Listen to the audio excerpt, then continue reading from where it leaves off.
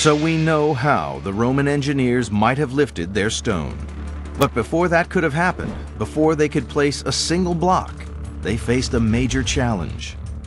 Right from the start, the emperor ordered that the Colosseum be built in the very heart of Rome. It was to be the centerpiece of a newly confident city. The problem was this: the chosen site sits in a floodplain surrounded by 4 hills.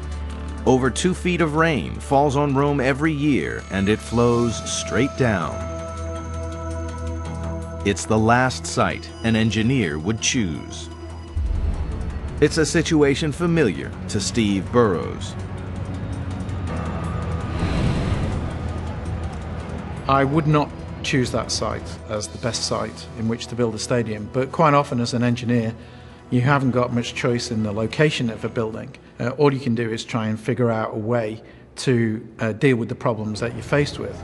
So the imperial engineers planned this building knowing that unless they did something, the area underneath the stage, called the Hypogeum, was bound to flood.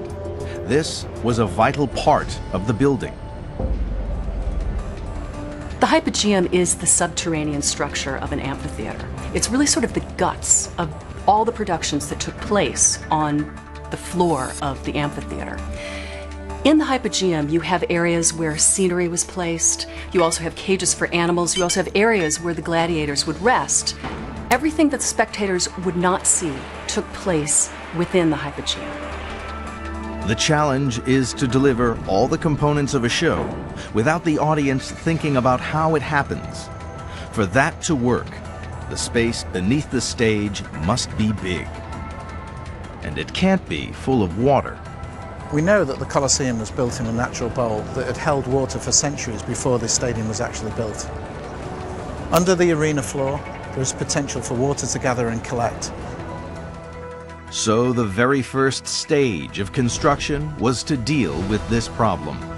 Buried right in the foundations is a complex and ambitious drainage system. To those who dare, parts of it are still accessible. Now we are in front of one of the 4 water channels that we find in the Colosseum. After you. Okay, let's go. Clearly there's still water flowing in here. So we're actually standing in a 2,000-year-old drain that's still operating. Yes, still operating, and it's joining with a modern one.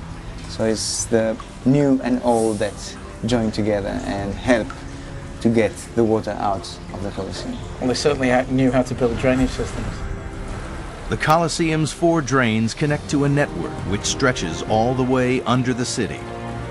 It travels for miles, emptying finally into Rome's river, the Tiber.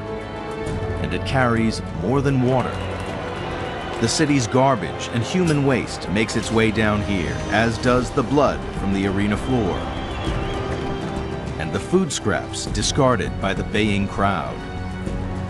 These bones are most likely coming from the people that were making use of the Colosseum and looking at the shows with the gladiators here. So because of the lack of maintenance of this place, it was filled up with all kind of debris coming from the Colosseum. So we think these are remnants of a meal of somebody who watched some action at the stadium with the gladiators here? Why not? It could be.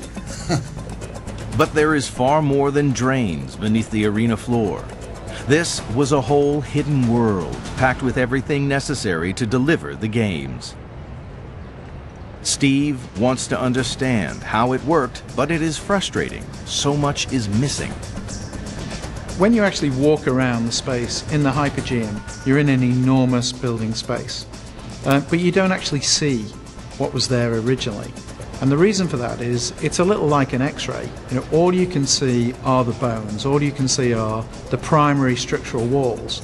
You can't see all the things that were once there that are now missing. Ancient accounts suggest that complex mechanical systems hauled scenery, animals, and combatants up through the arena floor. At the Colosseum, all trace of this machinery has gone. But this isn't the only arena the Romans built.